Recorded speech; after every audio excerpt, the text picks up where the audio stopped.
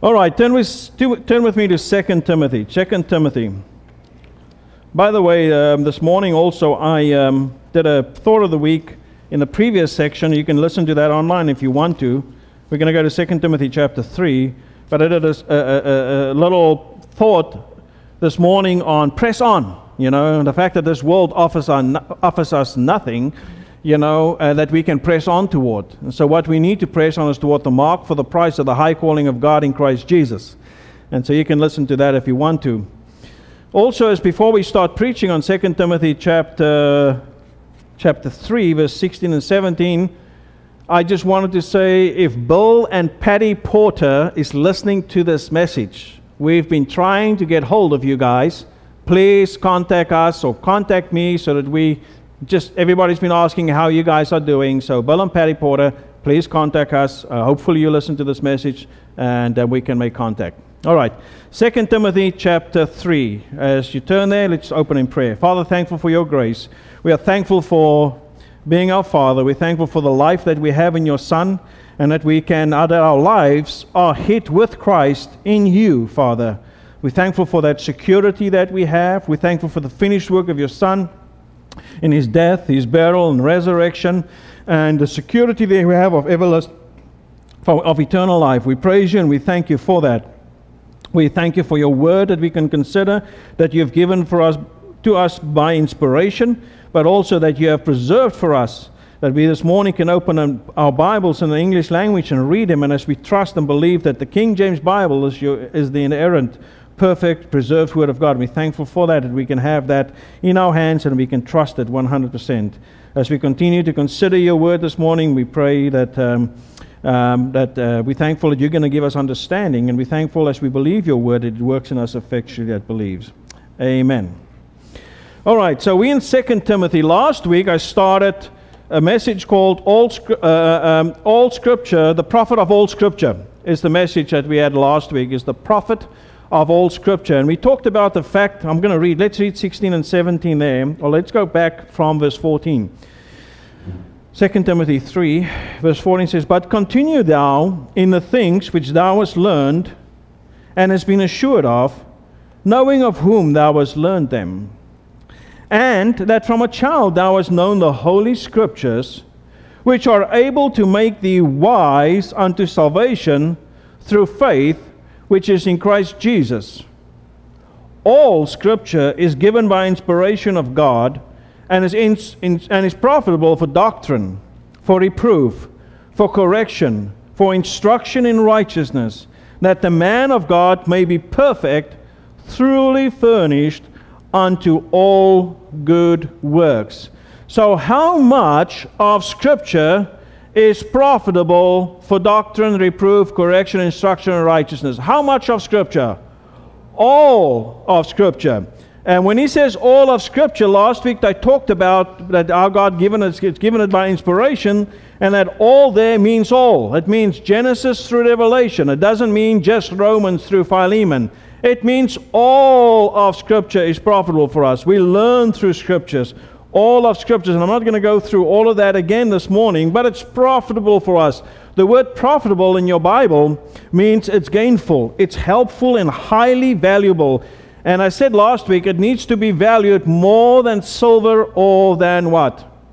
Of gold. Yeah, than fine gold. Go with me to Psalm chapter 19, if you will. The book of Psalms.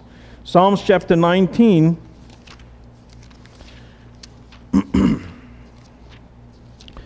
It's important that we know that we have a complete whole Bible. Sometimes, and I know how it is, because if you look at my Bible this morning, and you look at what my Bible looks like, you're going to see there's a certain section of my Bible that seems to be very worn out, and the other section is not so worn out, okay? And that's because our focus as the body of Christ, because of our instruction, because the doctrine being given to us, is in Romans through Philemon, so we tend to spend more time there. However, that doesn't mean we should not be spending time. We should be spending time in all of Scripture. We need to know the whole counsel of God, okay? But in Psalm chapter 19, look at what the psalm writer says in verse 7. He says, "The law of the Lord is perfect, converting the soul. The testimony of the Lord is sure, making wise the simple. The statutes of the Lord are right, rejoicing the heart. The commandment of the Lord is pure, enlightening the eyes. The fear of the Lord is clean, enduring forever. The judgments of the Lord are true and righteous altogether. More to be desired are they than gold, yea, more to be desired are they than gold, yea, than much fine gold, sweeter also than honey and the honeycomb. Moreover, by them is thy servant warned, and in keeping of them there is a great reward. There is definitely great reward in keeping God's word. That means believing it, meditating upon it, profiting from it, because God's word profits us, and it has to be desired more than silver, or than gold. Definitely has to be desired more than that. You're going to have to give your life. I was watching this thing on this documentary / program. I don't know, it's reality programs, and I think it's called You Can't Find Gold. And these guys go into in Canada, and they go dig up for fine gold, and they just dig up all that dirt, and they get that little speckles of fine dirt at the end, and then they weigh it up, and after moving tons and tons and tons and thousands of tons of earth, they get this few ounces of gold out of that, and they just give everything for that, The Bible says, and if you think about the focus and what they gave up to do all of that, the Bible says more to desire than silver. So everything that we have needs to be focused on God's word, and to know His word, and to get into His word, and get understanding from His word. We need to be focused on that. But Paul, as he started his preaching in the book of Acts, as he goes through the book of Acts, Paul has never shunned to declare the whole counsel of God. When I say the whole counsel of God, he's not just saying Romans through Philemon. He taught the whole counsel of God. So let's look at a couple of passages there. If you go with me to Ephesians, and by the way, this is very profitable for us, and we need to take note of that. Ephesians chapter 1. Ephesians chapter 1. Ephesians chapter 1. Let's go read there from verse 6. In Ephesians chapter 1 and from verse 6. To the praise of the glory of His grace, wherein He hath made us accepted in the beloved. So God the Father hath made you and I, that has trusted Christ, trusted the gospel, He has made us accepted in the beloved. And the beloved is the one that went through His death, burial, and resurrection. Okay, He's the beloved Son. In whom we have redemption through His blood, through the blood of Christ, the forgiveness of sins according to the riches of His grace, wherein He hath abounded toward us in all wisdom and prudence. God has abounded toward us in all wisdom and prudence. All wisdom and prudence. We can know from God's word the wisdom and prudence that we need and what God had. Verse 9 says, having made known unto us the mystery of His will, according to His good pleasure, which He hath purposed in Himself, that in the dispensation of the fullness of times He might gather together in one all things in Christ, both which are in heaven and which are on earth, even in Him. So ultimate purpose with God's wisdom and prudence is to gather all things together in one, things on earth and things in heaven, together in one in Christ Jesus ultimately. Okay?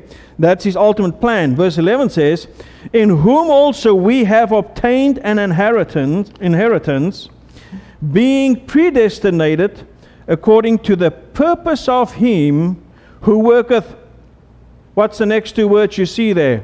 All things after the counsel of His own will. So all things that God has worked out, the counsel of His will, is for us to have to be to the praise of His glory.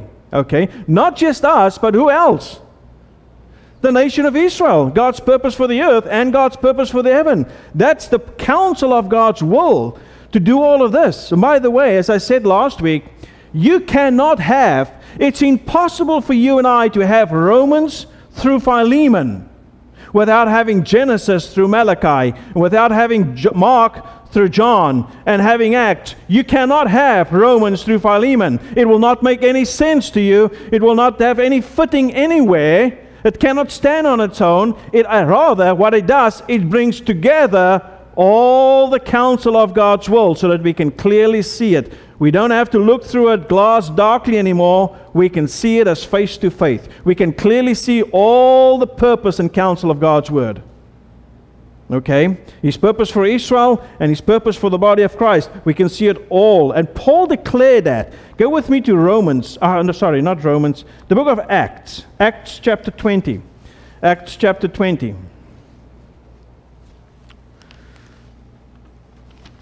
And that's why I am saying, and that's why I am suggesting that the Word of God is profitable. All of God's Word. There's passages that I read right back. I can start reading right back in Genesis, and there's the purpose, and there's a doctrine of God's creation. There's a doctrine of man. There's a doctrine of sin. There's all these things that has been in there in the Scriptures. Then there's reproof, and there's correction. There's instruction in righteousness. It's all over the Scriptures. It's not new information that Paul has been revealed to. What Paul has been revealed to is the body of Christ, God in us, the body of Christ, and the purpose and intent of having a vehicle and a body that is going to reclaim His authority back in the heavenly places. That's you and I. That's the secret. In Acts chapter 20, from verse 20, Paul is speaking to these elders that he's meeting at Miletus of Ephesian elders that he's meeting at Miletus. In verse 20 he says, "And now I kept back nothing that was profitable unto you." Remember I said all of Scripture is given by Inspiration and it's profitable? In 2 Timothy chapter 3:16. Now he says, "I have kept back nothing that was profitable unto you." So if he was not keeping back anything that was profitable unto you, that means he declared unto them all of Scriptures. But he has known up to that time, at least up to that time, as he's progressively getting revelation of it. "Profitable unto you, but have showed you and have taught you publicly and from house to house." That means, that house-to-house ministry is not going knocking on every door and say, "Hey, have you received Christ? Have you trusted Christ?" That's not the house-to-house he's talking about here. He's talking about believers meeting in homes and going to see those believers and taught the believers from house to house. Okay? Now, I don't have a problem if you want to go to house. I'm not saying I have a problem with that. I'm saying, but if you say this verse says we have to go knock on doors, that's not what the verse is saying. Verse 21 says, "Testifying both to the Jews and also to the Greeks, repentance toward God and faith toward our Lord Jesus Christ. And now, behold, I go bound in the Spirit unto Jerusalem, not knowing the things that shall befall me there, save that the Holy Ghost witness in every city, saying that bonds and afflictions abide me." Paul is like the only thing that he do know, and that has been testified to them, is bonds and afflictions will abide him. That's like encouraging to go to the next place, because the only thing that's going to abide you is bonds and afflictions. You and I would be like, I'm like, okay, I'm signing out, okay? I'm canceling my trip because it's bond and afflictions. I'm not doing this, okay? But that's what Paul went through. That's what God told him he's going to be saved unto in Acts chapter 9. Verse 24, "But none of these things move me, neither count I my life dear unto myself, so that I might finish my course with joy, and the ministry which I have received of the Lord Jesus, to testify the gospel of the grace of God. And now behold, I know that ye all among whom I have gone preaching the kingdom of God shall see my face no more." So the kingdom of God he's preaching here, he's talking about the overall kingdom of God. He's not talking about the kingdom of the nation of Israel and his millennium kingdom. That's not what he's talking about. He's talking about the kingdom of God. Everything. And Paul uses the term kingdom of God at least 13 times in his epistles. Okay? "The kingdom of God shall see my face no more." Verse 26, "Wherefore I take you to record this day, that I am pure from the blood of all men, for I have not shunned to declare unto you all the counsel of" what? "God." That word counsel, the purpose, the will, God's advice, what God is doing. He is not shunned to declare all the counsel of God. Okay? And so he has been preaching all of Scripture. And when Paul says all Scripture is given by inspiration of God and it's profitable, he's talking about of all Scripture. He's not just saying Romans through Philemon. And sometimes we get into the trap of thinking that. Okay? And I know as mature believers we don't get in a trap because we have all Scriptures. My question to you is, how much time, I guess we need to ask first of all, how much time, I'm going to make this question to all of us, not just to you. How much time do we spend reading the Scriptures? Number one. Number two is, how much time do we spend reaching Romans through Philemon, the specifically epistles written to us and about us? And number three is, how much time do we spend reading all of Scripture? Okay? And it's important that we get to read all of Scripture. Okay? Today, you know, we find children today, they don't even know who is Sarah and Abraham. They don't even know who's Joseph, Leah and Rebecca. And, you know, they have no clue who these people are. Okay? And so we need to teach the whole counsel of God, the whole Word of God. And so God says, Paul says, go back with me to Timothy, in 1st and 2nd Timothy. Paul tells in 1 Timothy chapter 4, all Scripture is profitable. All Scripture is profitable. And as we consider Scripture, it profits us. It definitely profits us. It's helpful, it's highly valuable, and it's gainful for me. Okay, it gains me. It's just like if you have an investment and it's turned out a 25% increase in your investment, it's a profitable investment. But if you get 0.25% on the money that you have out there, keep it in the trunk under the bed, man. You know, there's not much of a profit in that, you know. But Paul says to Timothy, verse 13 of 1 Timothy chapter 4, till I come, give attendance to reading, to exhortation, to doctrine. Neglect not the gift that is in thee, which was given thee by prophecy with the laying on of the hands of the presbytery. Meditate upon these things. Give thyself wholly to them, that thy profiting may appear to all.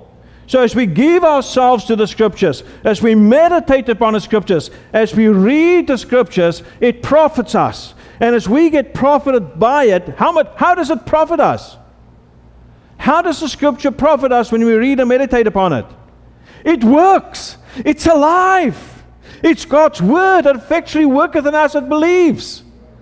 And it results in profit in my life. My walk starts and my conversation starts walking according to the counsel of God's will. And I'm proving the will of God in my life as the Word of God works in me. And so when I'm profiting from it, others, my profiting appears to all. Take heed unto thyself and unto the doctrine. Continue in them.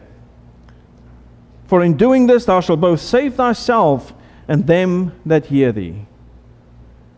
You know, not just salvation on eternal life. He's talking about salvation from this present world and from the circumstances and pressures that Timothy is facing himself with.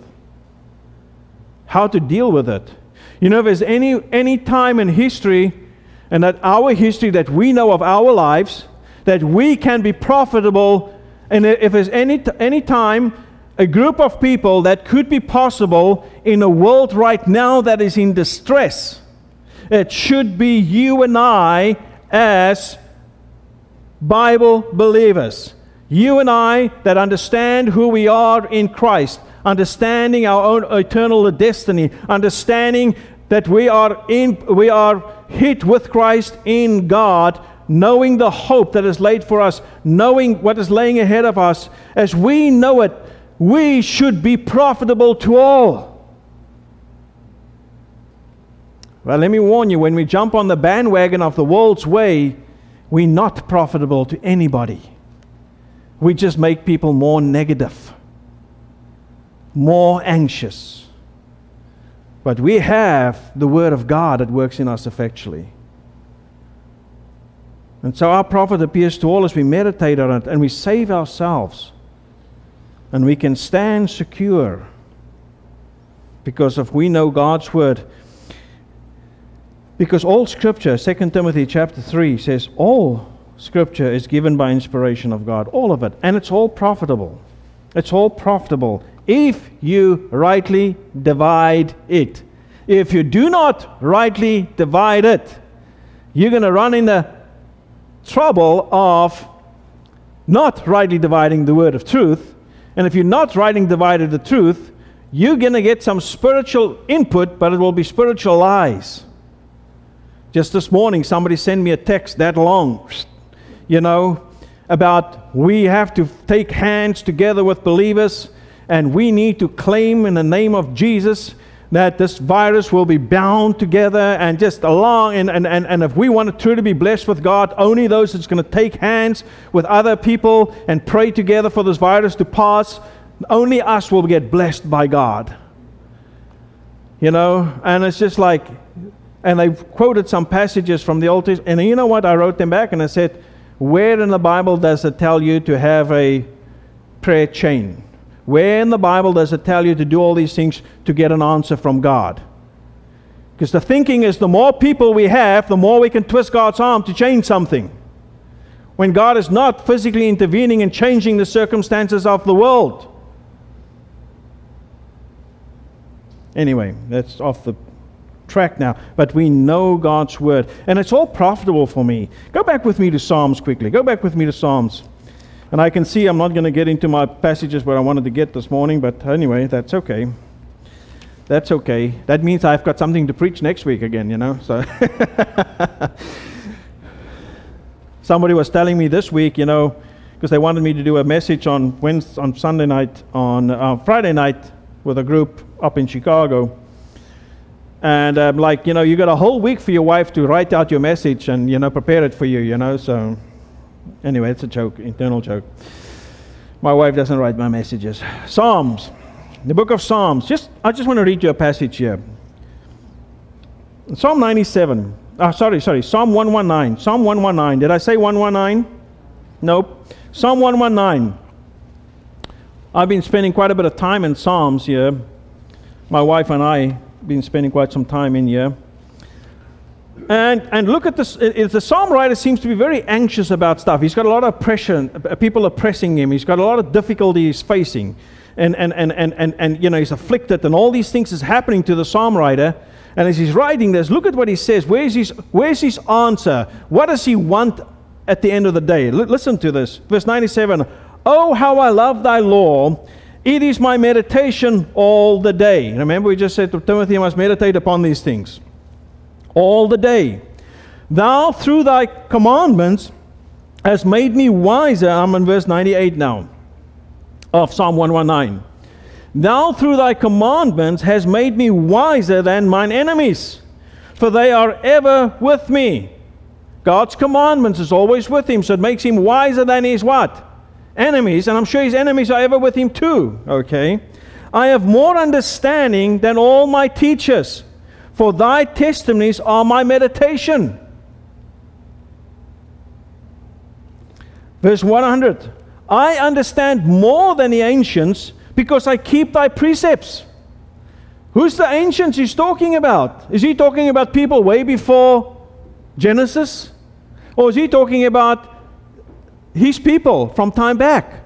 I know more than that. He says, where am I? 100. I understand more than the ancients because I keep thy precepts. As he keeps God's word, as he meditates upon it, he understands more than they ever understood. Why? Because they didn't keep his precepts. They didn't keep his word. And if you understand more than any other around you, you and I need to get into the scriptures. The word of God. 101. I have refrained my feet from every evil way, that I might keep thy word. He says, I have refrained my feet from evil way, that I might keep thy word. You know what? When you start getting into evil ways, the evil ways will get a hold of you, drag you down, and you know what you're going to lose, by the way, is the word of God. So you have to make the wise and prudent decision not to go into the evil way and keep the word of God. I have not departed from thy judgment, for thou hast taught me.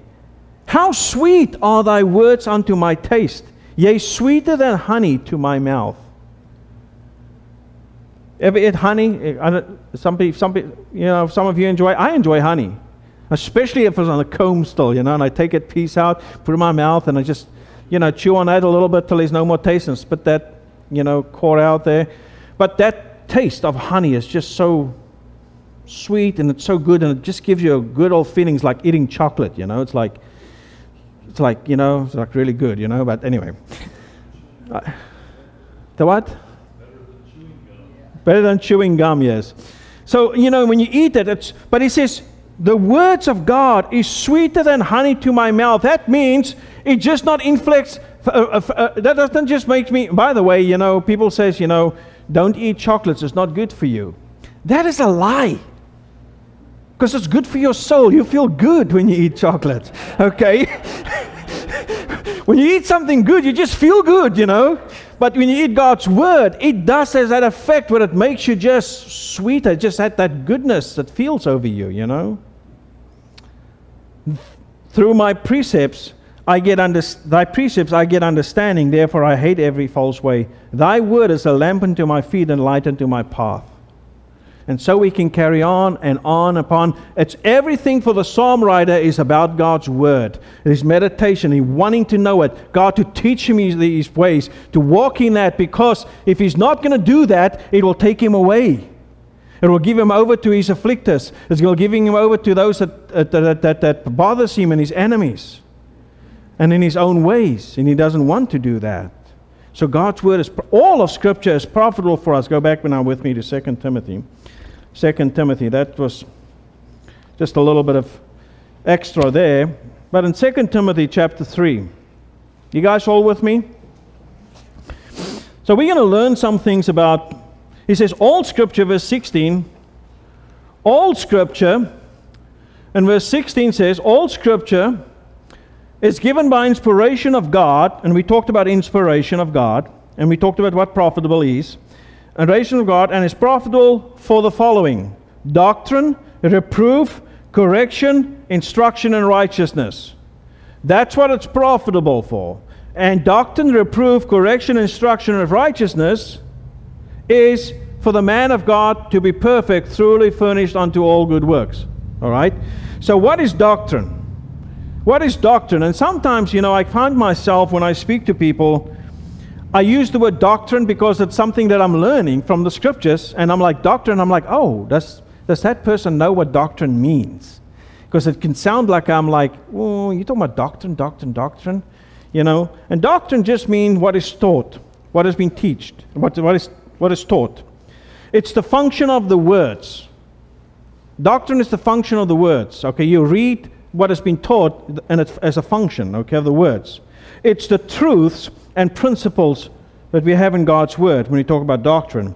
It's instruction and confirmation of truth. Is what doctrine is.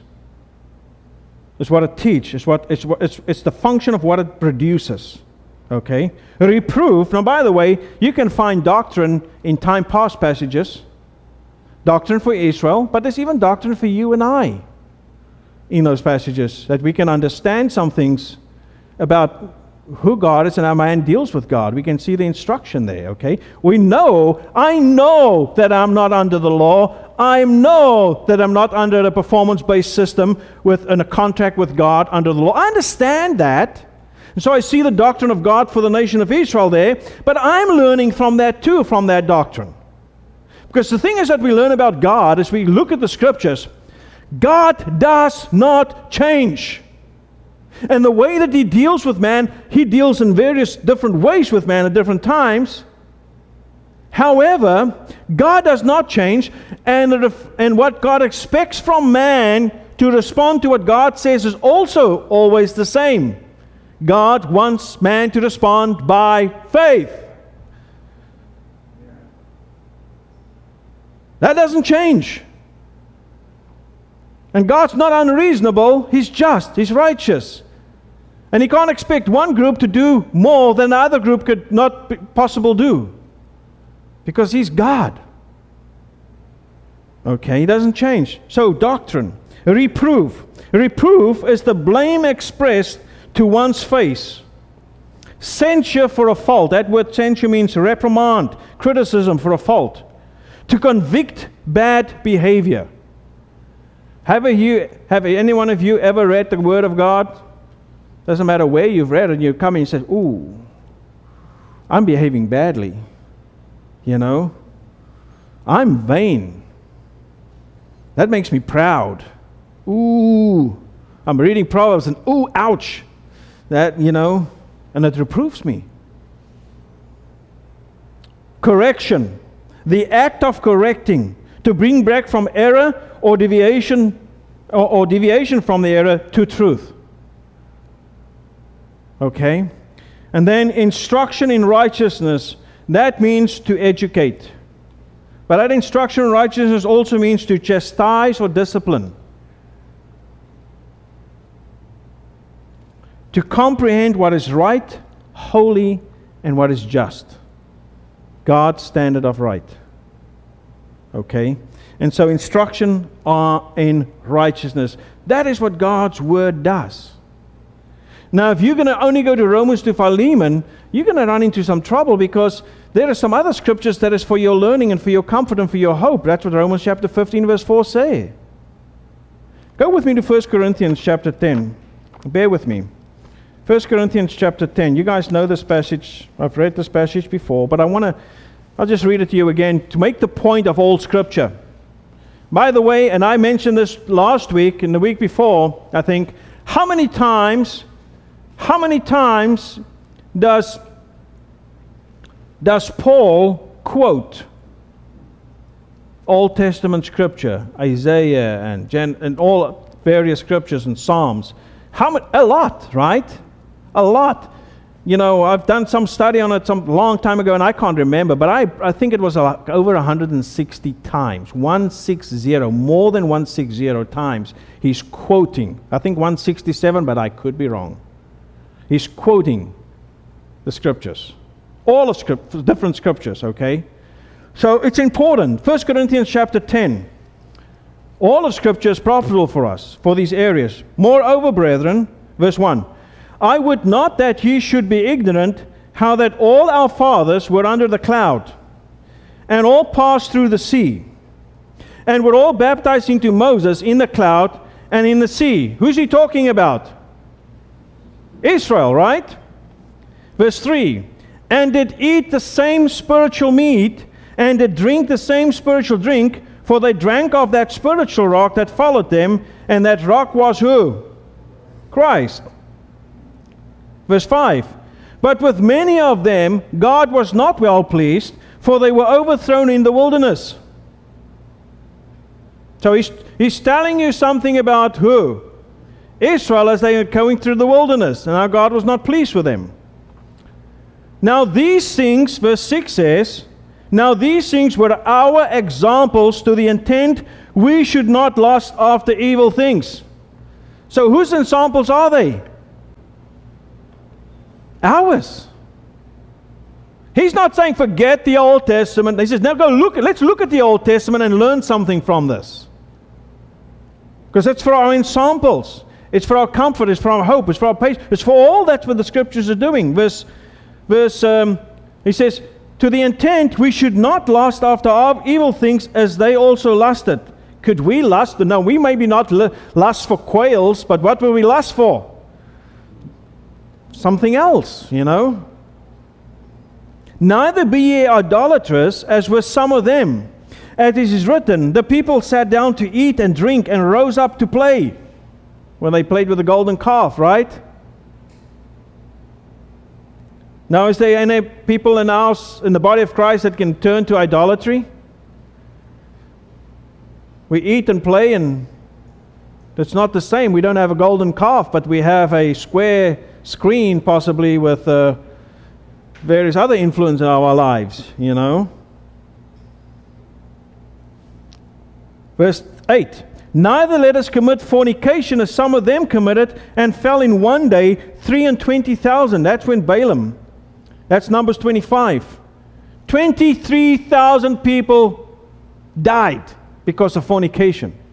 Don't you do that, says the Bible. Don't get in. They are ensamples. Verse 9. Neither let us tempt Christ, as some of them tempted and were destroyed of the serpents. They got tired of manna, started complaining.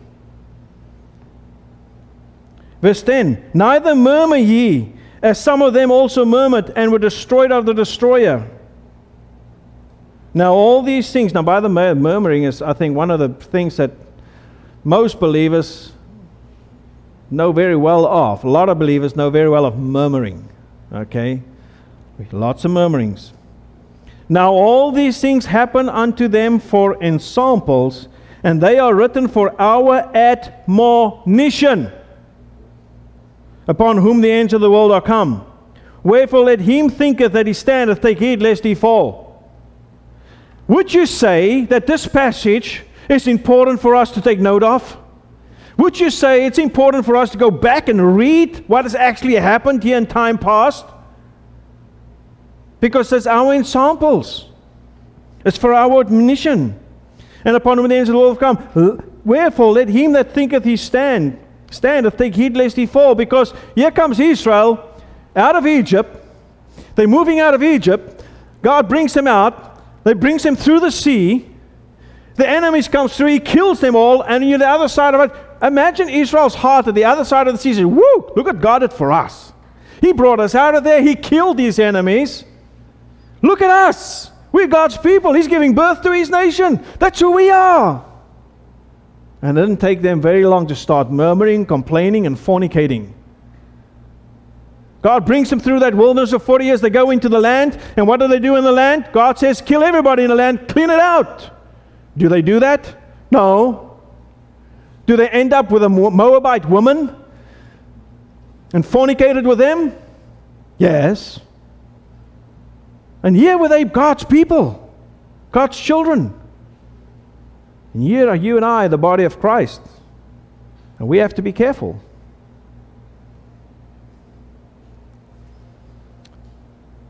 However, the scripture carries on in 1 Corinthians chapter 10. Verse 13 says, There have no temptation taken you, but such as is common to man. So, the temptation that he's talking about is temptation of what? Lust and all the things that he's just talked about. There's no temptation that's taken you such as common to man. So all these type of things that you see here is common to man. That's how man acts and thinks and responds. You get what I'm saying? But God is faithful, who will not suffer you. That word suffer means to allow you. Will not suffer you to be tempted above that ye are able. So there's nothing that you and I as believers today, being complete in Christ, having His imputed righteousness, having His word to us, that we cannot deal with. Because He's equipped us in Christ to actually deal with these temptations. But to do that, we need to give attention to what? To the truth of God's word.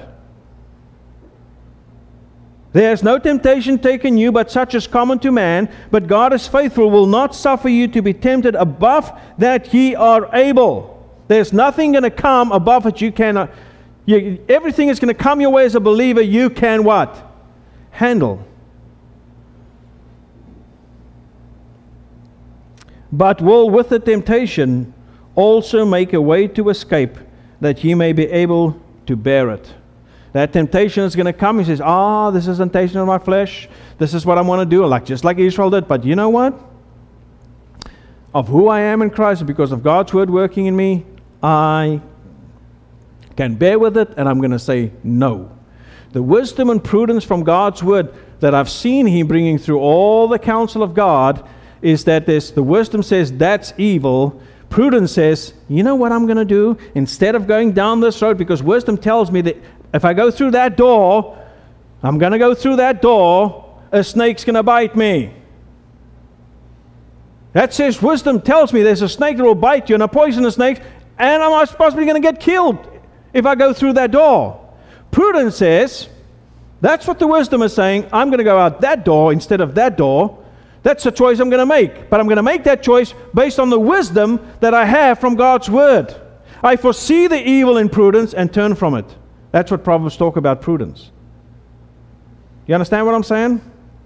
Wisdom and prudence are not the same thing. Wisdom tells you what it is, and the result's going to be. Prudence says, how do you get away from that and not end up where the wisdom says you could end up possibly at? And that's why all the counsel of God's Word is important for us. And I did not even get into my message for this week.